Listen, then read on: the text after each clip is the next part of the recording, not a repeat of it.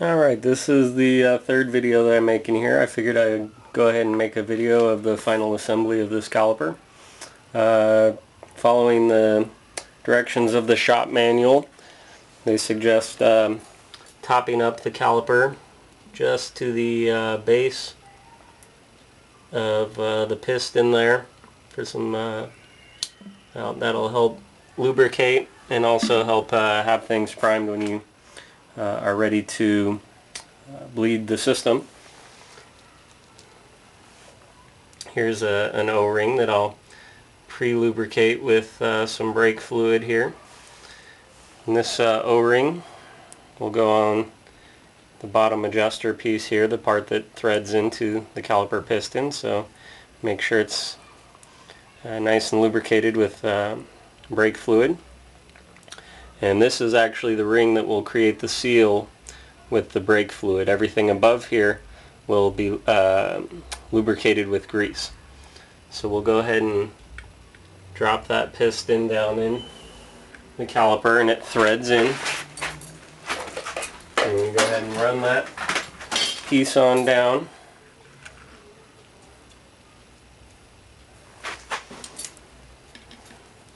It's got a hex key in there, so you can go ahead and using it. The hex tool. You want to be certain to line up this area where the alignment pin is going to go. Now the rest of this area is going to be lubricated with a silicone grease, and I've always been told that this dielectric electrician's type grease is a full silicone grease, and that's what I happen to have on hand, so that's what I'm using here. So I'm going to go ahead and liberally lubricate the inside, these pockets where the ball bearings go, and I'll lubricate the ball bearings themselves, drop them into place. There's 3 of them.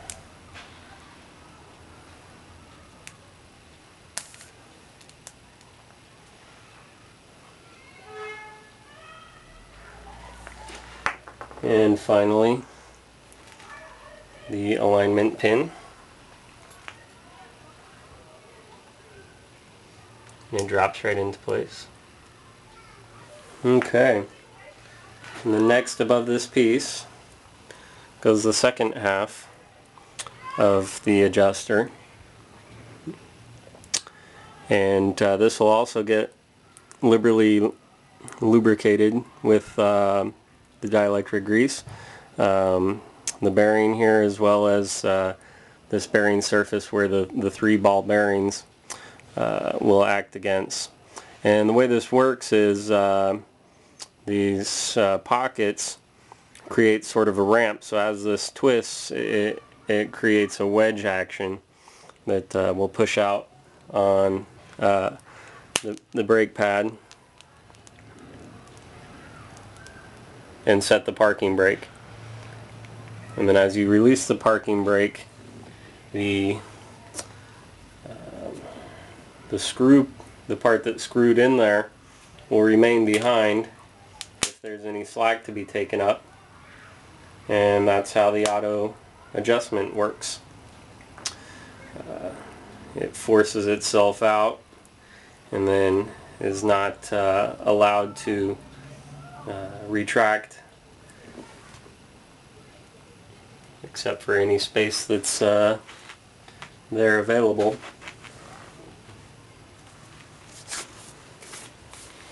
And finally, the end cap. The end cap also has an O-ring gasket, but again, there's no brake fluid in this area. So the shop manual recommends lubricating this gasket with the same silicone grease.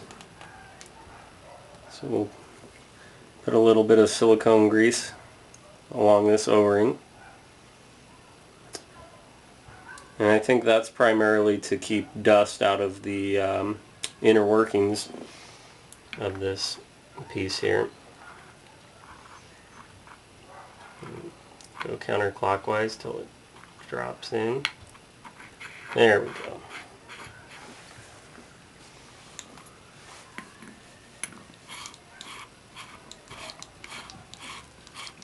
The shop manual, be sure to check the shop manual. I don't know right off the top of my head what the torque specs are for this end cap piece here, but I think it's fairly high, in the neighborhood of 90 to 100 foot-pounds, but just be sure to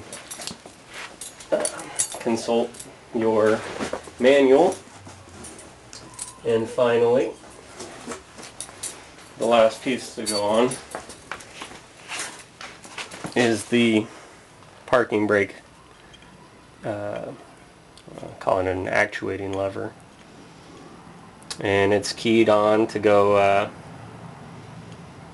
in only a couple different ways, and it doesn't seem to want to go on here right now.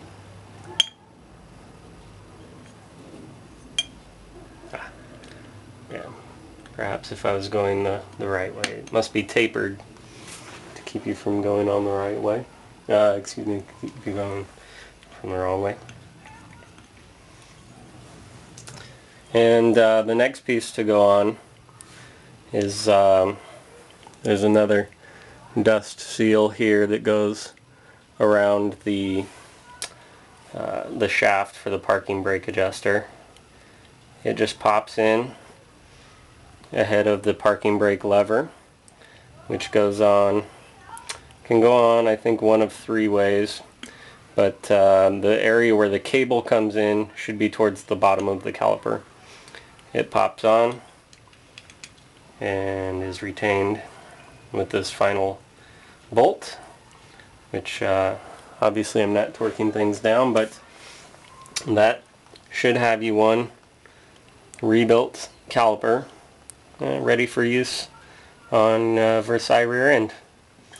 So hopefully this video will help you out in your project, and good luck.